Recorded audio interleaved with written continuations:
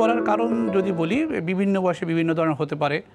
যেমন সাধারণত চুল পড়ার কিছু হরমোনাল কারণ থাকতে পারে, কিছু ফাঙ্গাল ইনফেকশনের জন্য চুল পড়ে, মেয়েদের ক্ষেত্রে প্রেগনেন্সি বা এর আশেপাশেও চুল পড়তে পারে, অনেক ক্ষেত্রে কিছু এনভায়রনমেন্টাল কিছু কারণ বা লাইফস্টাইলের কারণে চুল পড়ে। এছাড়াও কিছু ভিতরের কিছু রোগের কারণে অনেক সময় চুল পড়তে পারে।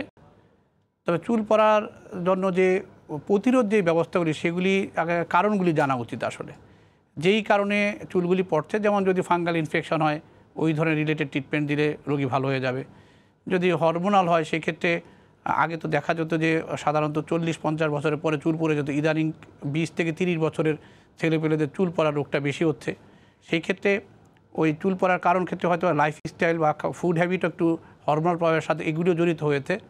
সেই ক্ষেত্রে প্রতিরোধে খুব ভালো সুষম খাবার খাওয়া উচিত। বিশেষ করে আমি যদি বলি চুল পড়া রোধ করে বা চুলের জন্য ভালো খাবার কোনগুলি, সেক্ষেত্রে বলা যায় যত হলুদ সবুজ শাকসবজি যেগুলি আছে, যেমন গাজর, কুমড়া, পেঁপে, টমেটো, স্ট্রবেরি বা শাকের মধ্যে পালং শাক।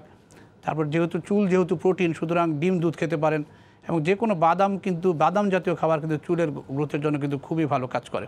চিকিৎসা নিয়ে যদি বলেন সেক্ষেত্রে প্রথমে বললাম যে যেই কারণ আছে সেই কারণে চিকিৎসা করতে হবে। ইদানিং অ্যান্ড্রোজেনেটিক বা বংশগত অ্যালোপেশিয়ার খুব ভালো চিকিৎসা আছে।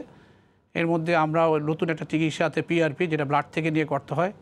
আরও খুব বেশি যাদের পড়ে যাচ্ছে তাদের ক্ষেত্রে আমরা হেয়ার ট্রান্সপ্লান্ট করতে পারি, এটা বাংলাদেশে হচ্ছে এখন। এছাড়া অবশ্যই ভিতরের কোনো ডিজিজ থাকলে ওই ডিজিজের চিকিৎসা দিতে হবে। হরমোনাল কোনো সমস্যা থাকলে সেই ধরনের অংশের চিকিৎসা দিতে হবে।